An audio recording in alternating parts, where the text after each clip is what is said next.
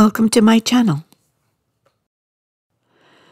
I'm trying to get more space in my life, and I've put my paintings up for sale on Etsy at CarolAnnsArt 123.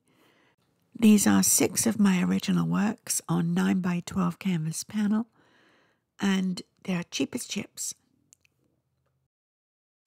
I'll give you a little explanation of each picture as we go along. This one doesn't need much. It's pink roses and blue hydrangeas in a blue vase. And I like it. I like the way it turned out. But the second one is a seascape, and I did it with palette knives. And I think it has a great impression of a blustery day, and the waves all choppy, and there's a breeze in the air. You can practically see the breeze.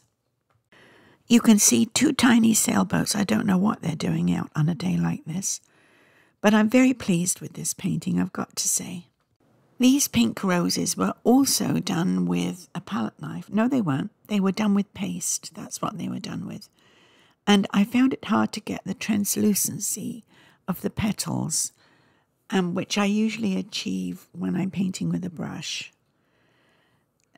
But I still like the picture. I thought it looked solid and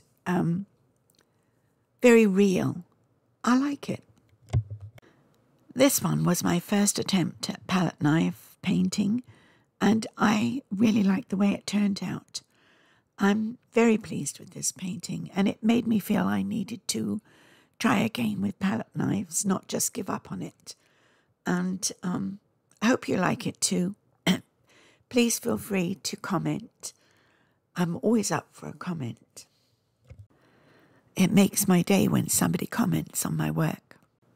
My hydrangea pictures are very popular, and I really like the background in this one. And in the description, I put a link to my backgrounds. I hope it's helpful. Let me know. If there's anything you will need to know about my painting, please comment, and I'll get back to you, I promise. So just remember, you can buy these cheap as chips and help me out with my storage problem. And you can buy them on Etsy at CarolAnnsArt 123. And I'm going to leave you with my favorite of this group of paintings, the landscape, which I did with palette knives, as I said. And thank you very much for watching this little video. And I'll see you next time with a proper painting video. Thanks for watching, and thank you to all those who've subscribed, liked, and shared my videos.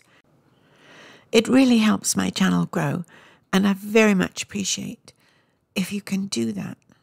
So, bye for now. See you next time.